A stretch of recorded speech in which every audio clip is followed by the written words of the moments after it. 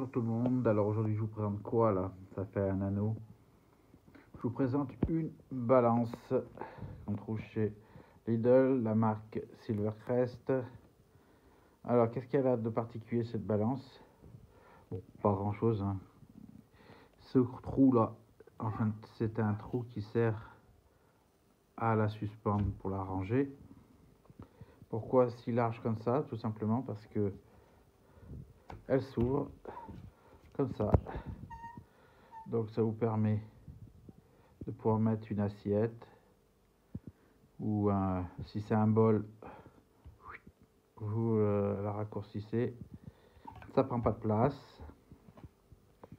Ici donc un écran, là on a les unités de mesure pour changer, et là le on-off et la tare. Donc c'est tactile, il y a juste à toucher à peine, comme ça vous voyez, ça l'éclaire. Donc on va sur le côté gauche, et puis on peut changer, on passe des grammes. Alors c'est, ouais, mais je suis pas dans le truc, voilà. Une unité qui est, je la connais pas, hein, c'est ose, je sais pas quoi.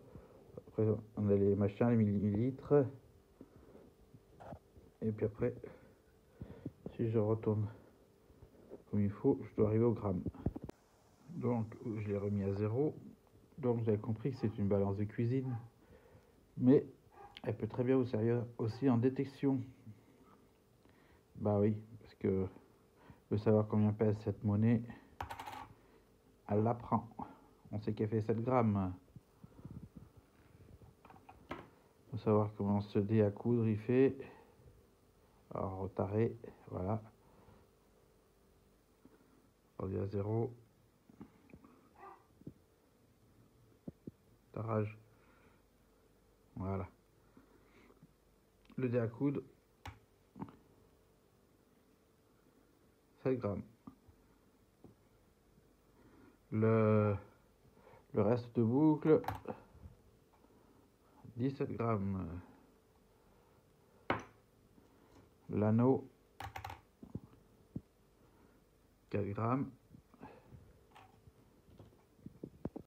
Oh, vous vous dites c'est une balance de cuisine, c'est pas une balance de précision de détection, c'est vrai.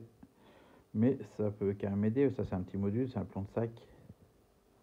Donc normalement, si on le pose là au milieu, ça marche pas.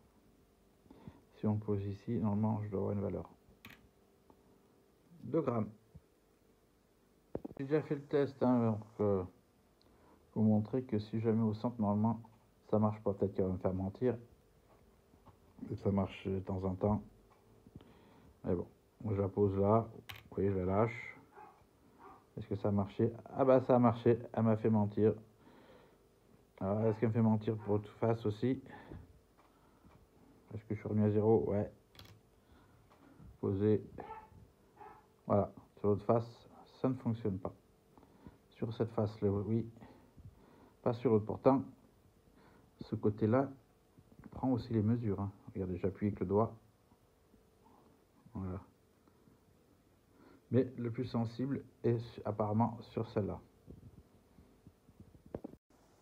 Et comme par hasard, hein, et toujours pas bougé la pièce, et bien le fait d'avoir appuyé là et relâché, il a pris en compte la mesure de l'autre côté. Bizarre. Bon, par contre, la franc alu, il me l'avait pas prise.